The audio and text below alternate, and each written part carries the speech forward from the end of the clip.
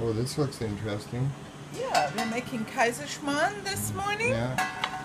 And I started here already, so you came in after a while.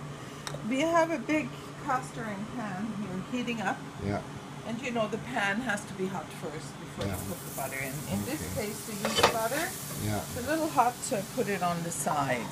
Yeah. Here I have 3 egg yolks. Okay.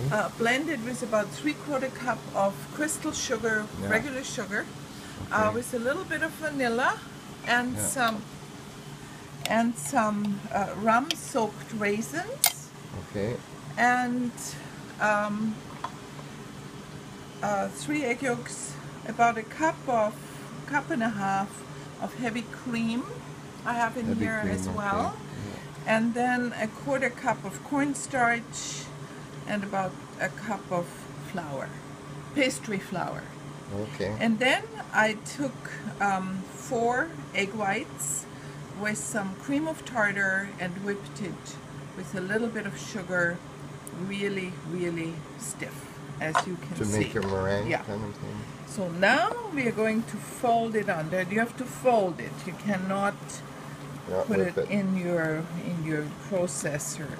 It has to be gently folded under. Okay. So the raisins are already in there then? Well, yeah, for now. I put some on top too, okay? But this one has to be folded because what the egg white acts as a meringue, right? Yeah, and it makes the whole thing really fluffy. So what we'll do is put it in here. Don't put the heat too high. You just want to have it golden on the bottom.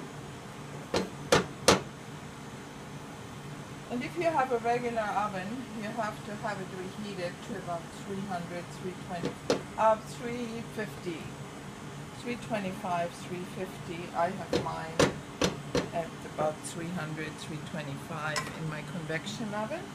So we'll just brown it on the bottom, and you will see around the edges it will lift up. That means at the bottom, you see that here? Yeah. But it's still, see here, you can see it here. This is cooked already, right? Yeah. So we'll just wait a little while until it cooks up a little more. Turn the heat up a little bit, but we don't want to have it dark brown on the bottom. And as soon as it's cooked on the bottom, not yet. See, it's coming, but not quite. It's really, you have to watch it. See here, it's coming up. Yeah. It's coming up over the edge more and more and more. You see this here? Yeah. It's light. It takes a little bit longer, not much. And there should be enough butter in there to make it, see? It's coming off the edges. I'm gonna move it a little bit over the flame so it gets this side here as well. Okay. So, and now we'll take it, bring it to the convection oven and bake it, and it will come up. Okay. Okay. So it goes in the convection oven or a regular oven. Okay.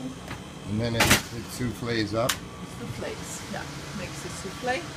And with the souffle, the good thing is we have a clear, well, kind of clear, window there, so we can see when it comes up.